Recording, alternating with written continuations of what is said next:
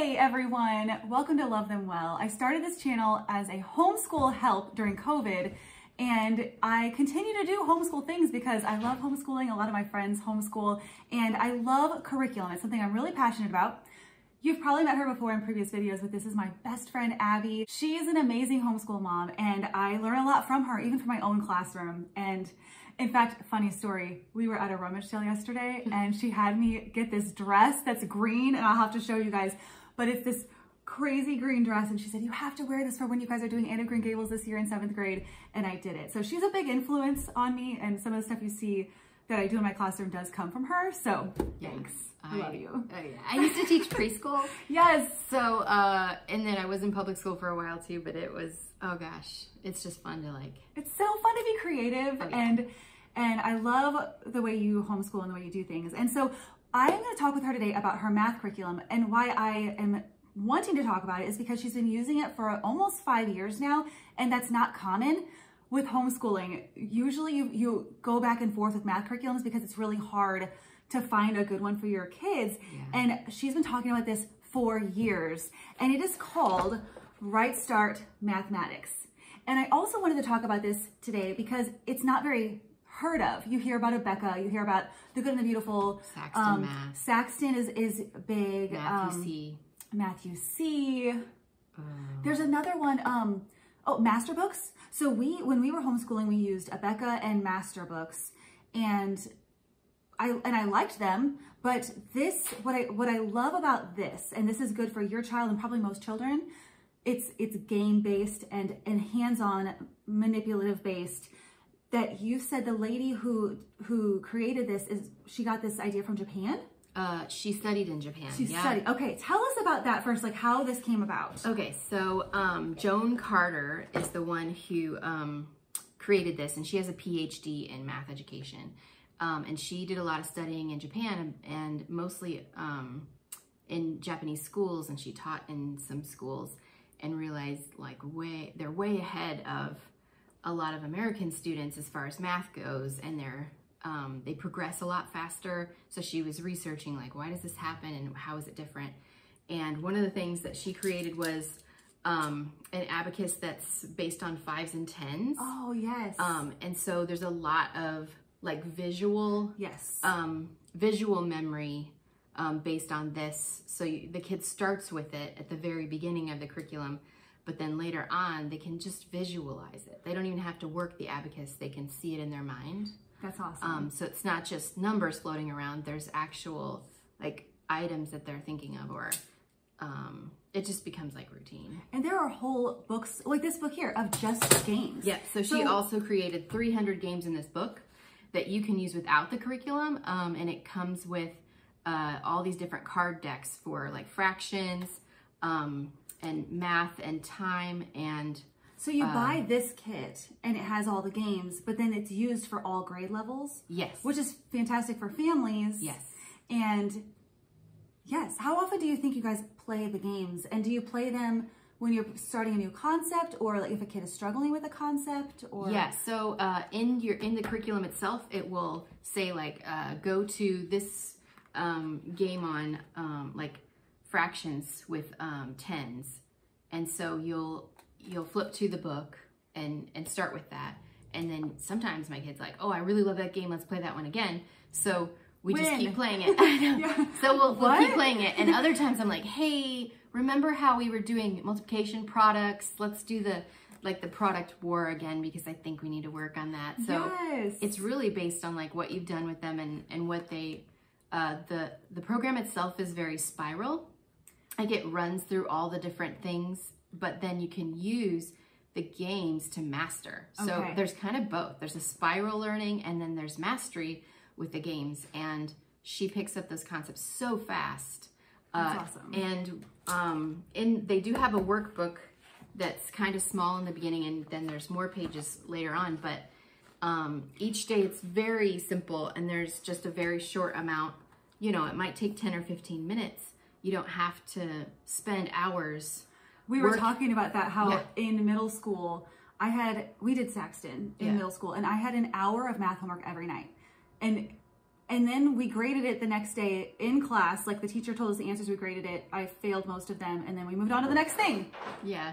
It was terrible. Yeah, so you don't have to spend tons of time on the concept or on practicing the concept over and over if you also have other ways to practice it that aren't just worksheets. Yes. And some kids are not worksheet kids, and I found that out when she was in kindergarten.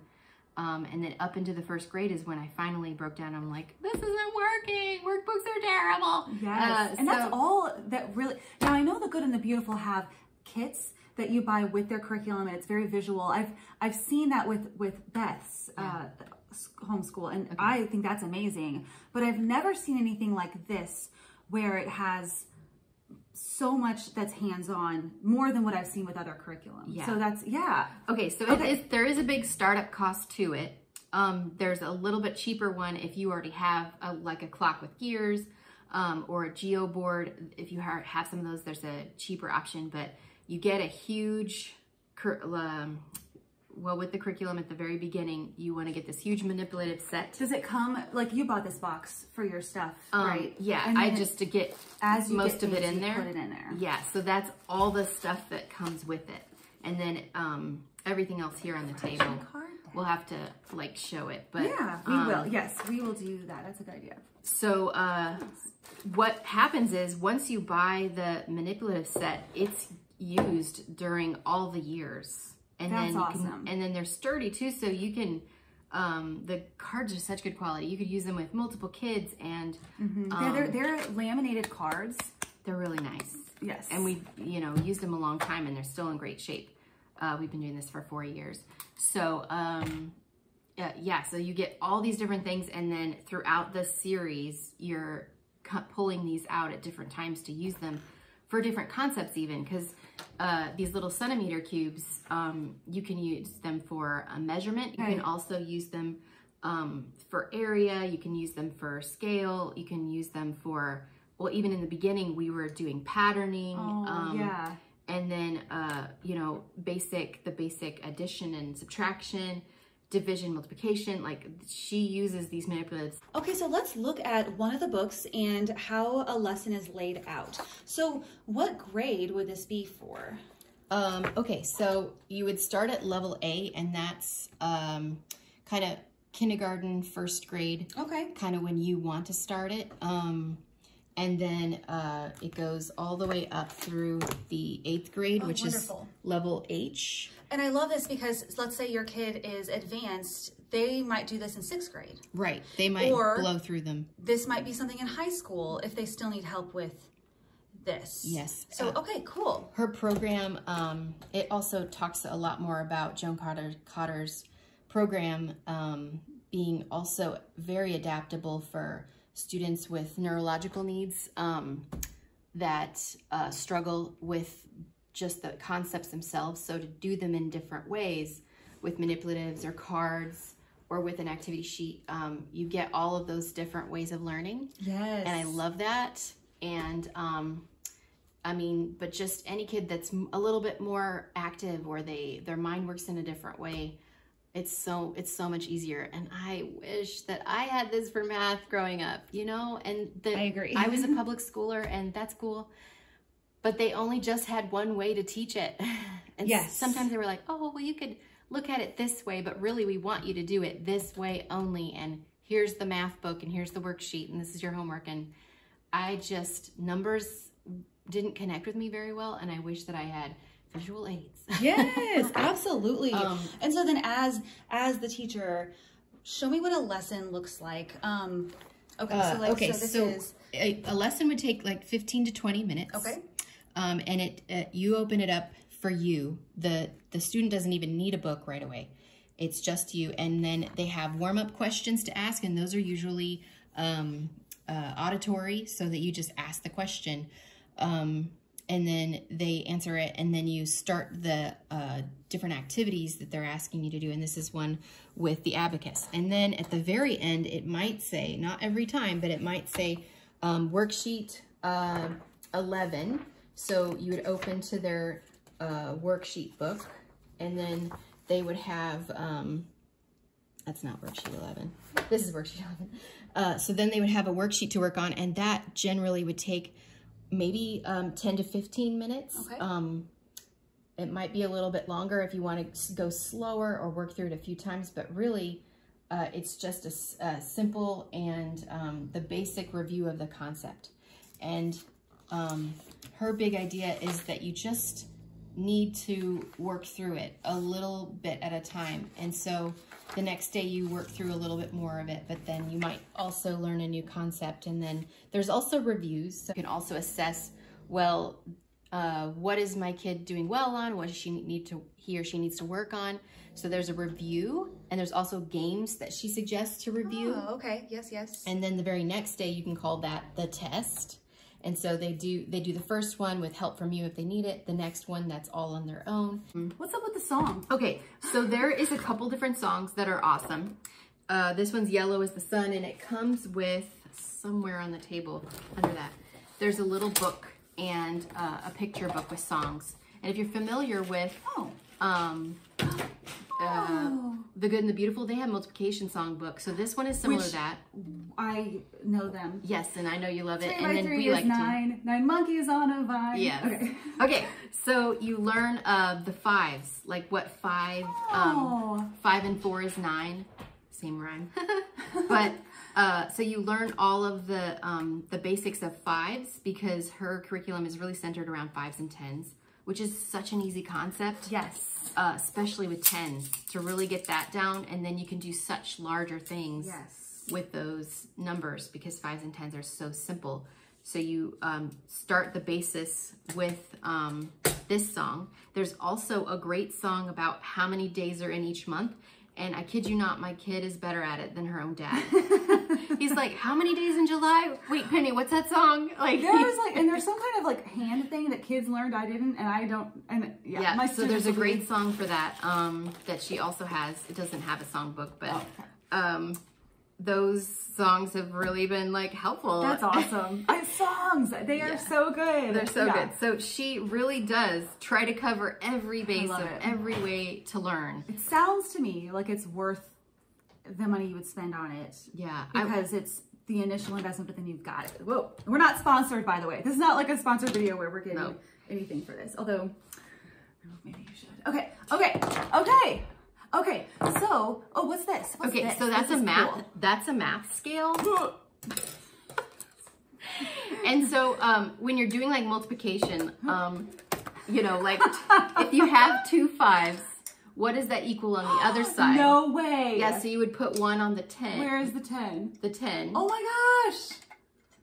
And then you can use it for addition, multiplication.